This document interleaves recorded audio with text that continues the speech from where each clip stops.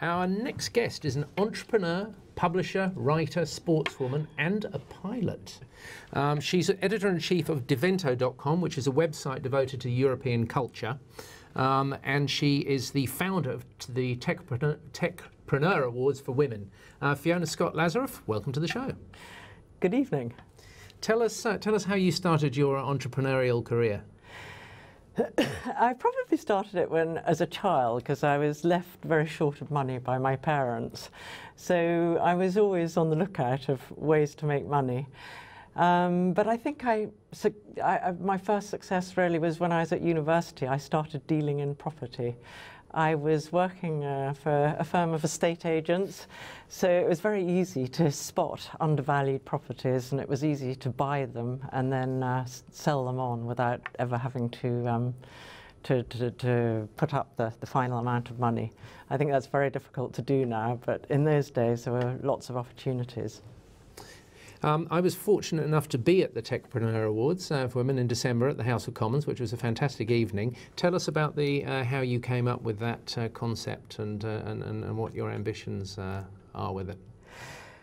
In fact, it was originally an idea I had. I was on the committee of a Mayfair Women's Club and a rather ageing membership, and I decided that if we could attract women, dynamic young women entrepreneurs, it would really make a huge difference to the appeal to the club.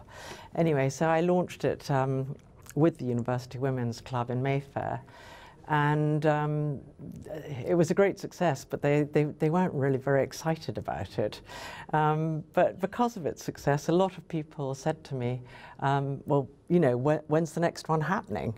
And luckily, you know, I had Jonathan Marks. Lord Marks is a long-standing personal friend of mine. And he offered to sponsor it at the House of Commons.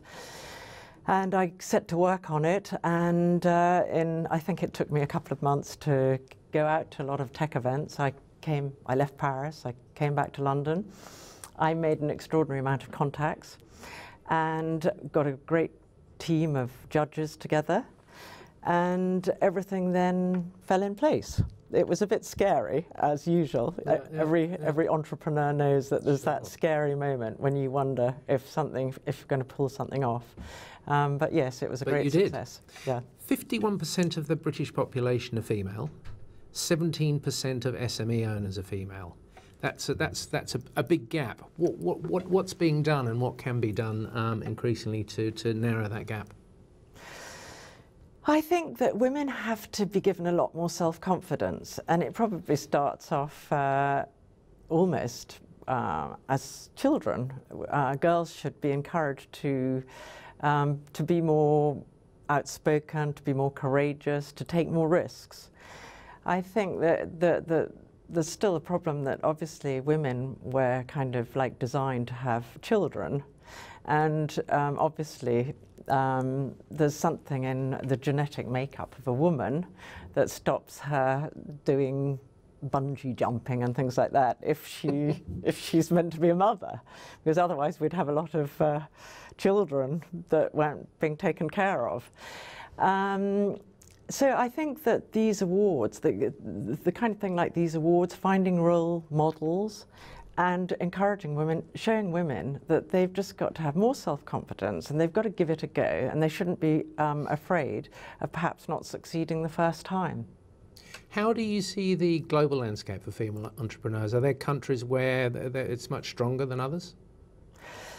Yes, definitely. Having lived in Paris for the last 25 years, I think that the role and the situation of the French woman is probably at least 10 years behind what it is in London. But this has always been the case. French women didn't actually get checkbooks until I think it was in the 1970s. And the reason they didn't have a checkbook because until that date, they were not allowed to own any assets. The assets either belonged to their fathers or to their husbands. So even in countries like France, we've got a long way to go. And what about new emerging markets like China? How's the landscape there? I must say I don't really know that much about China, except that I have had quite a lot of young Chinese people, often doing internships, working on Devento.com, which is, as you say, a real-time booking engine for cultural events. And one of the languages we do it in is Chinese. And I find them the women extremely dynamic. They're traveling a lot, they're studying a lot. I don't see that I would say that they're on the same path as people in London. And I would say exactly the same when it comes to Russia. The Russian and the Ukrainian women are incredibly dynamic, hardworking. I think they're being given a lot of responsibility, and I would say that both the Russian and Chinese women are also very entrepreneurial. They're ready to take risks, to stick their necks out and go for it. So you've had a successful entrepreneurial career. If you were to give one piece of advice to your 20-year-old self, what would it be? That's a very difficult question. I think actually the most difficult thing as an entrepreneur is knowing when to stop, when to draw that line. But I'm not sure that I'm any better. I've got any more experience in knowing when to draw that line now.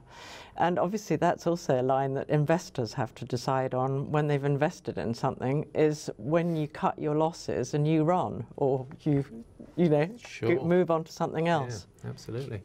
Fantastic. Thank you very much, Fiona. We're going to call it a night there. That's Fiona Scott Lazareff, founder of the Techpreneur Awards for Women. It's quite a hard word to say, isn't it?